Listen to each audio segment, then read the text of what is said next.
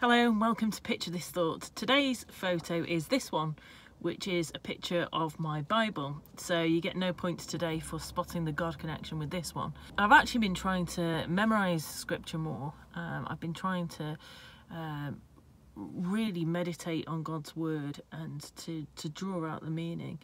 And one of the verses that I've been memorising recently is John 5:39-40, which says, "You study the scriptures diligently because you think that in them you have eternal life, yet you refuse to come to me to have life." That's what Jesus is saying to the religious scribes and the Pharisees. And that struck me as really interesting, because we talk about, the way to have a healthy spiritual life is to study the scriptures diligently. And of course that is a good thing.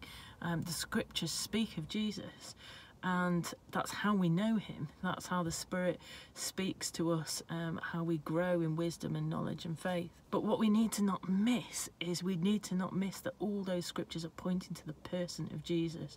Jesus is the Word of God. Jesus is what it's all about.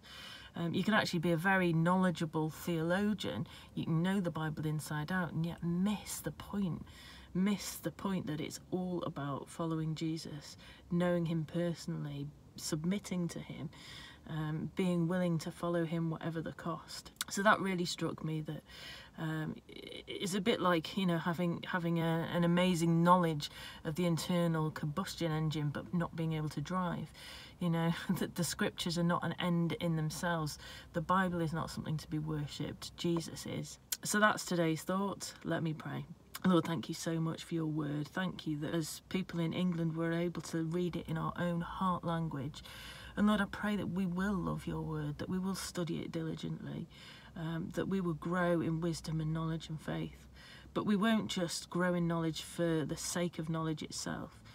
Lord, I pray that everything that we learn through your word would draw us into a deeper relationship with Jesus, that it would help us to follow him more closely, to be more passionate disciples, to make an impact in our world because we are following the one true God. Help us not to intellectualize our faith, but help us to live it with every pore of our being. Help us to follow you, Lord Jesus, in everything, empowered by your Spirit and your word. Amen. Well, thanks very much. Do join me again for more.